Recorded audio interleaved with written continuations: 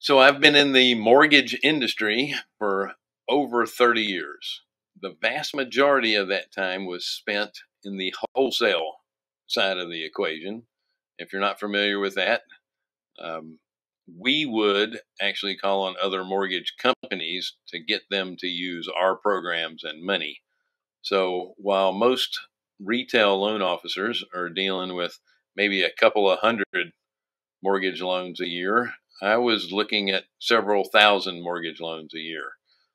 So I was able to compress that learning time very quickly, and I've seen just about everything that's out there.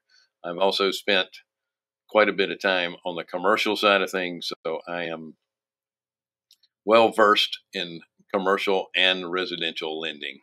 Yes, and my partner, Wendy Sweet, uh, is a 30 plus year uh, real estate broker, as well as she has been in the mortgage industry for 20 plus years as well.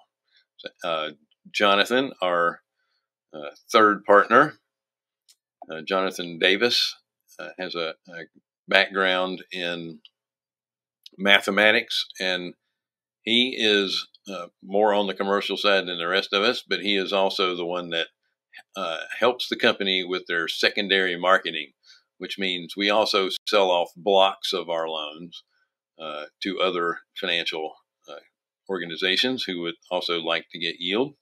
That helps us recapitalize our fund to make new loans with. And uh, he's been in that business for quite some time as well. We do sell loans to individuals. I do not like to sell loans to individuals. I would prefer to sell our loans to institutions because I'd rather that individual invest in our fund because listen, there's nothing wrong with owning a loan, but it's like owning a rental property.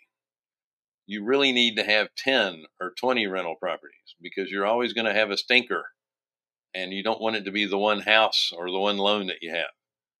You need to have more diversification. And when you're selling an individual loan to an individual person, they don't have that diversification. So I'd rather sell to um, institutional lenders because they buy blocks of loans. So they have a lot of diversity involved in that.